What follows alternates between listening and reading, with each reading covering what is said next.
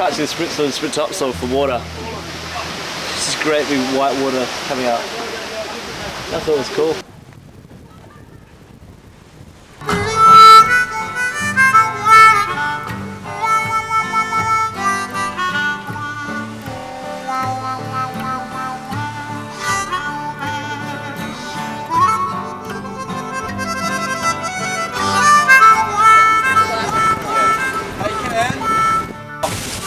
Gaskets, the cast off the bone ends.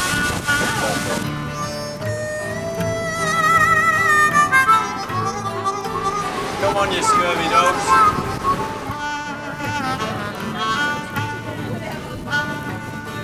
Oh, it's a slip ride. Oh, wow.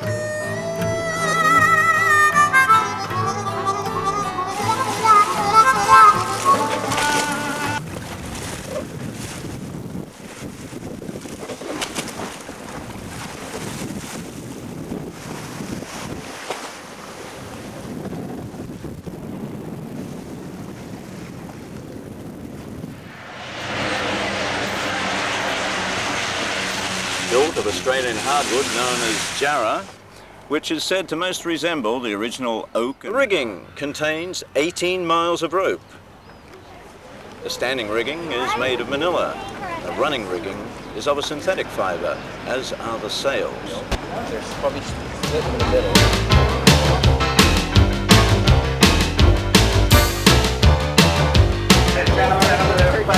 From Victoria to the bridge which is on the wall, in order to protect our nice shiny front bit. These band have given us a tug.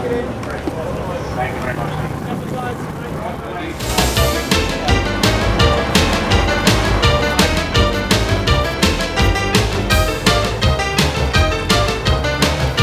Fire these two cannons!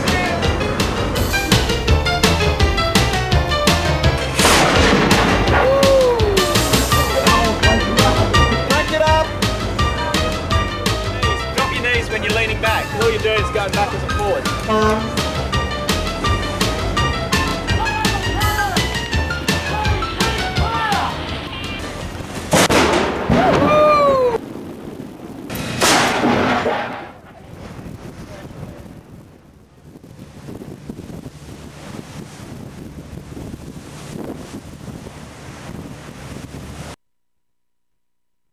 Soon it's 5 o'clock. Time now to sling the hammocks. Each hammock is slung according to the watch numbers on the bulkheads. The tighter the hammock is slung, the more comfortable. Evenings are spent trying to sleep or getting up to go on watch. Once every 3 days, a close to normal sleep of 7 hours in a row is possible. Midnight to 7 a.m.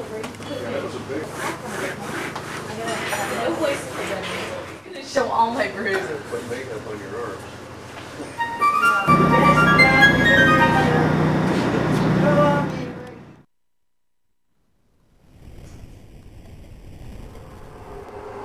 Oh, them ships of rods and spine do shine. Oh, Agamemnon song. They'll not forget the year of 5 Mars forever.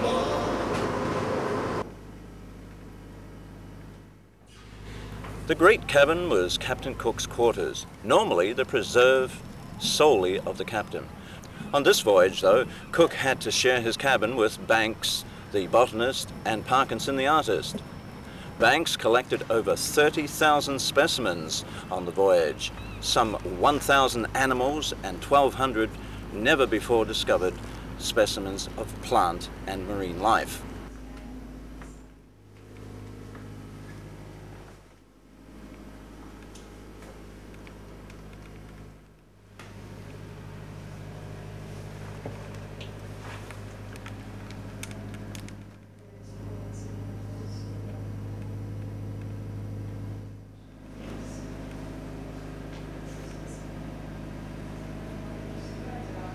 Parkinson did over 1,200 drawings, many of them fine watercolors.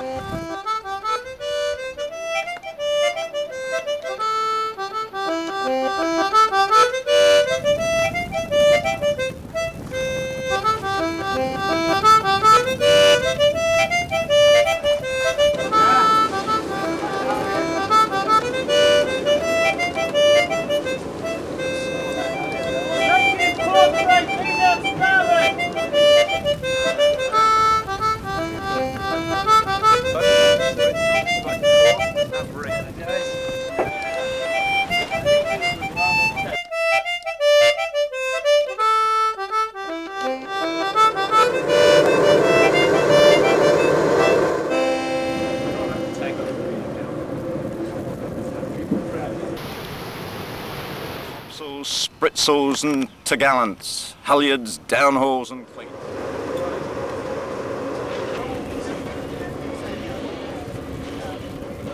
Can't bloody remember for clues, bunts and reefs.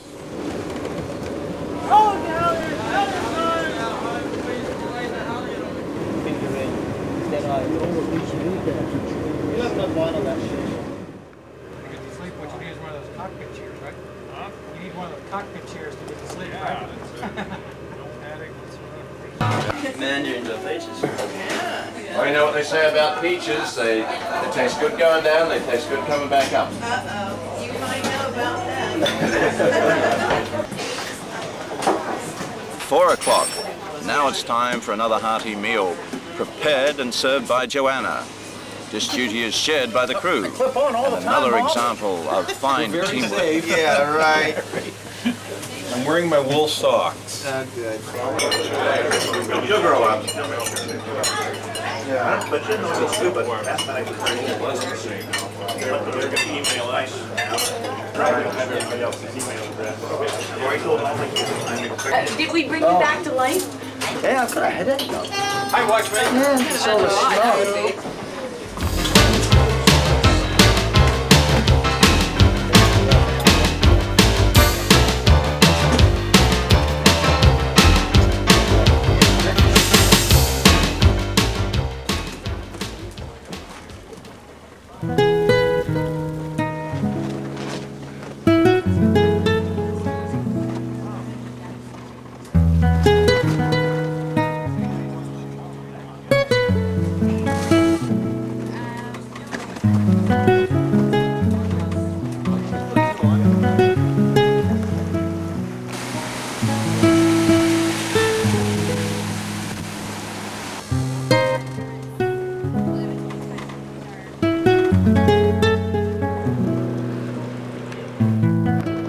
How far out of the tuna?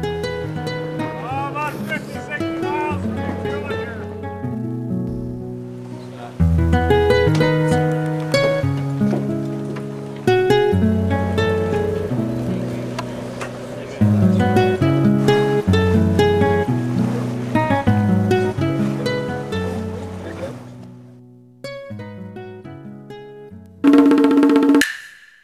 That makes sense.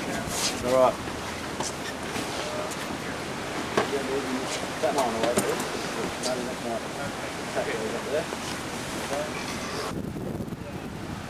Many of the new crew find the routine of physical work to be very tiring.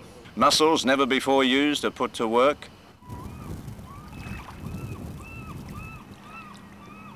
And the fear of heights is soon overcome. Quickly race up there, quickly. and show Ray what bit he wants to grab hold of.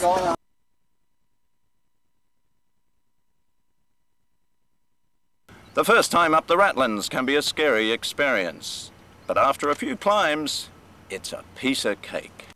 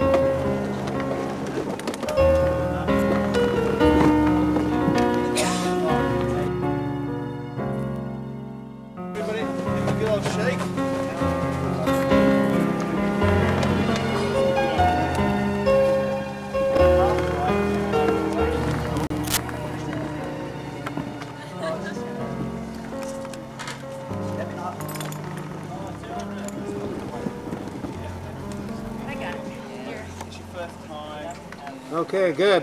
Let's...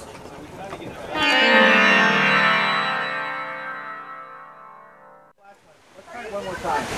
Take that hook for me.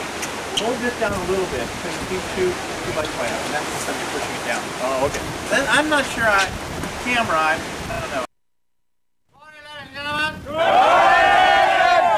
Really? 8 o'clock yesterday you were there. The idea, what we're trying to prove here at the moment is, or do, is what an 18th century sailing ship of this type would have done in the world. Okie dokie, we're still playing the 18th century game at the moment. One or two of you understand we're a little bit concerned that we were trying to get down one to Fuka a little bit early yesterday. We could still be here on Sunday. The reason for trying to get up there was in order to try and compensate for what exactly has happened. The wind is predicted to pick up again later on this afternoon at about midday, whatever, and go around to the west like it did yesterday, and then we'll make some more ground, then we'll go ballet dancing again in the middle of Wonder Fuka Straits overnight, and then hopefully carry on going.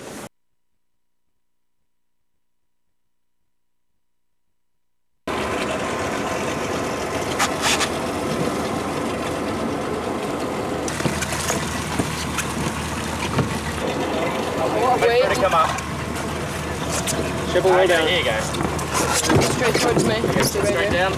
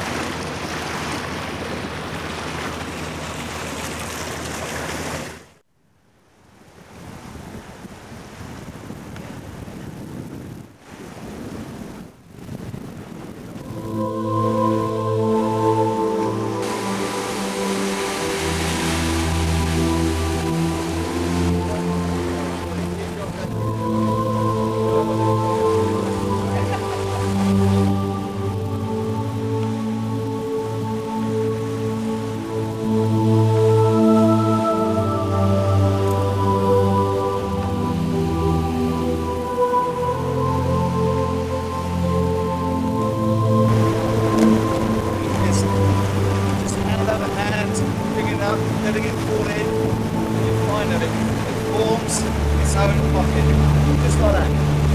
See that? See? Folding inside itself.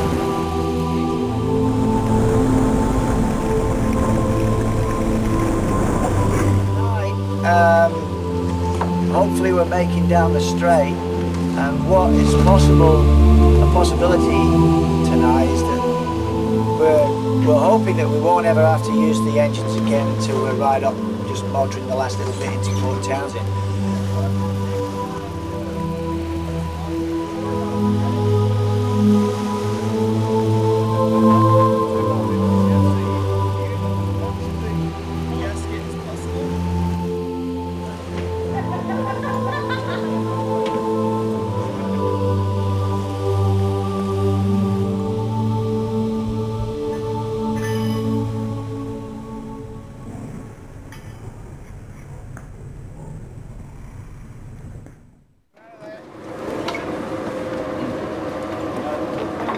Here, Backer of We're taking out 2 more guys down here. Keep hauling. That's it now. Ease away slowly on the stern line.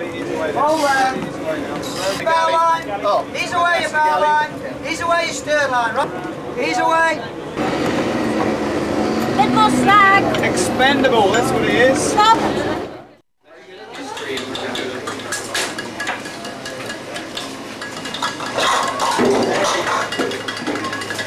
I had a keener interest in it, you know, obviously. Hey, you. How's the call? He's doing it, I'm doing it. He's this later.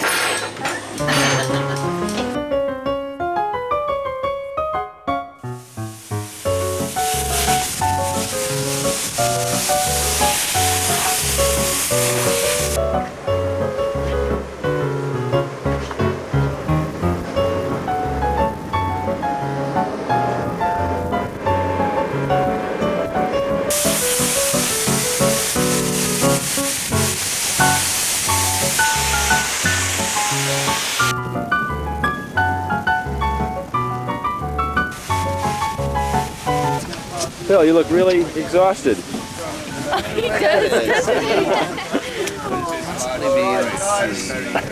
Let's see, lack of rest, and snoring in the next bunker.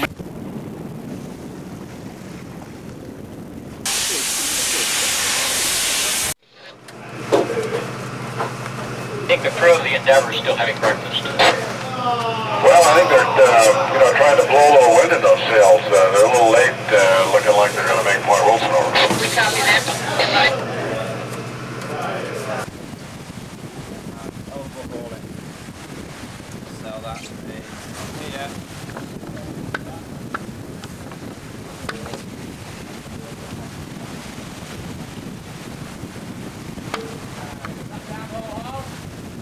Square the yards, so look forward, okay?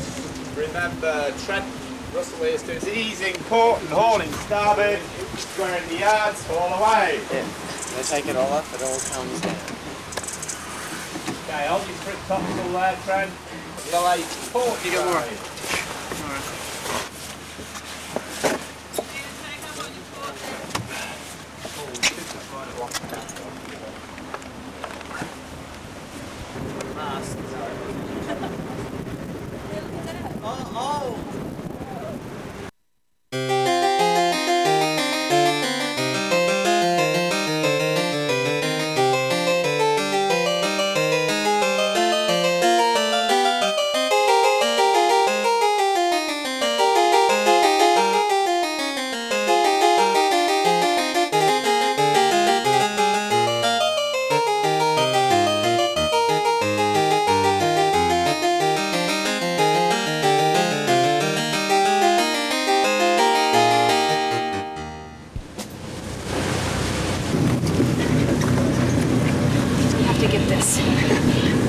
Oh God, broke a nail! Somebody tailing, please.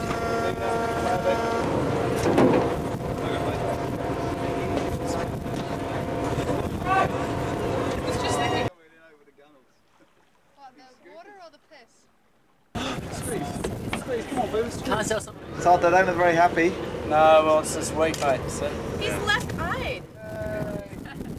Alright, here we go. That's this. Just go up. Yeah, I'm sure it did. All gone. Yeah, thank you. Yeah. Smile. Alright. The work is nearly done.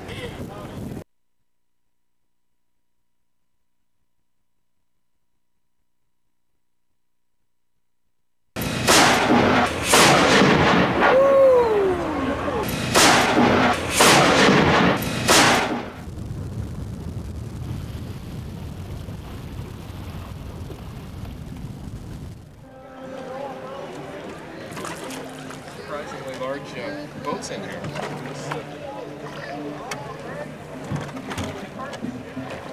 Sketches again by Parkinson of the ship's boats. When Endeavour sailed, she had 6 boats.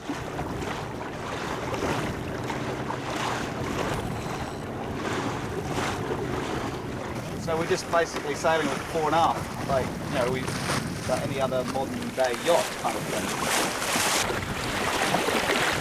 Perfect. Probably slack it too.